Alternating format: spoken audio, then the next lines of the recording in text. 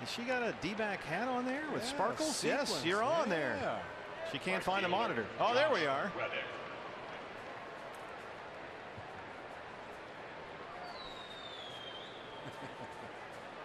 Oh, congratulations. Did they get married at the ballpark? That's nice.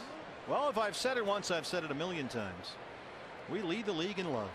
Welcome back to Chase Field. I'm Kate Longworth, and I am joined by Newlyweds Kyle and Kelly Kirsch. They just got married 12:30 today in Scottsdale, and they did what every smart newlywed couple does. They rushed to the ball game. Tell me why you are here on your wedding day. It seems like a natural to me, but for those at home who don't understand it, tell us all about it, Kelly. We met at a game back in 2012, and the D-backs are a huge part of us.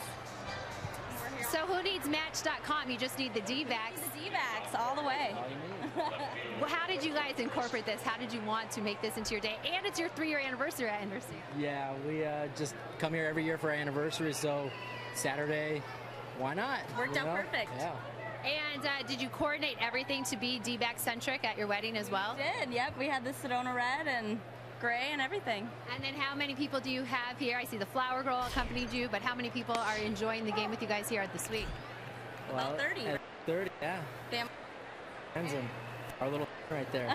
Oh, and Michael, number one son, he's ready to go. And I can't help but notice something in your hand that looks like a Diamondbacks garter.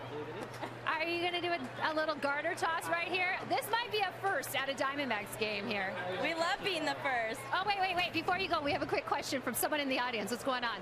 Are you going to have a Gatorade pour? That's what every bride wants to hear on her wedding day. What if it was red Gatorade? Red Gatorade, that'll work, right? That would be super fans. Let's go for that garter toss.